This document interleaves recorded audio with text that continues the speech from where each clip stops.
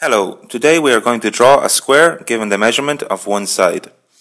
So the first step we are going to do is to draw a horizontal line at the bottom of our screen, as can be seen here. And on the left side we are going to mark a point A, which will be the first vertex of our square. So the next step, setting our compass to the given length L, we are going to transport this onto our horizontal line by setting our compass on A and scribing an arc to obtain our second vertex B, as can be seen here. So this is the first side of the square that we are going to draw.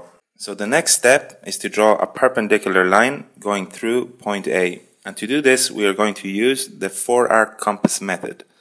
So we set the compass to any radius, and we are going to draw 4 arcs with this same radius. First, centered on point A, we draw an arc to the left, which cuts our horizontal line at point 1, as can be seen here in the video.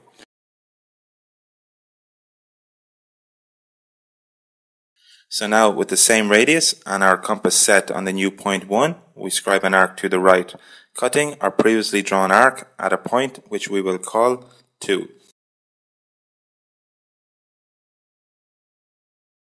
And again, setting our compass on the new number 2, we scribe an arc to the right, cutting our original arc at a point 3. As can be seen here. And finally, setting our compass on the new point 3, we scribe an arc to the left, cutting our previously drawn arc at a point we will call 4. This is called the 4-arc compass method to draw a perpendicular line. And finally, we draw a line from A through point 4. So now, setting our compass to the length L, and setting it on vertex A, we scribe an arc to the left until it cuts our perpendicular line at a third vertex on our square, as can be seen here.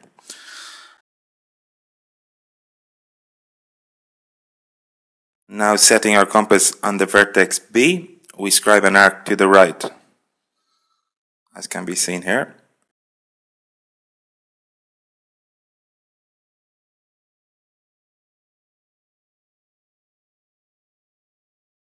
And finally, with the compass still set to the same length and setting it on the previously drawn vertex, we scribe an arc to the left until it cuts our previously drawn arc, as can be seen here.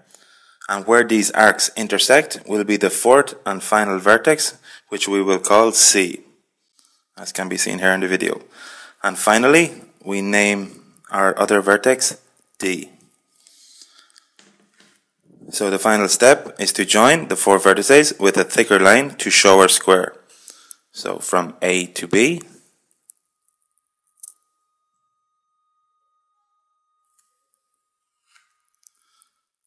and now from C to B,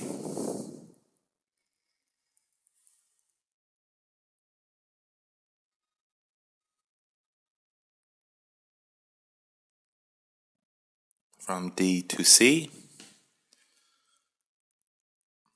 and finally we complete our square by joining vertex A to D.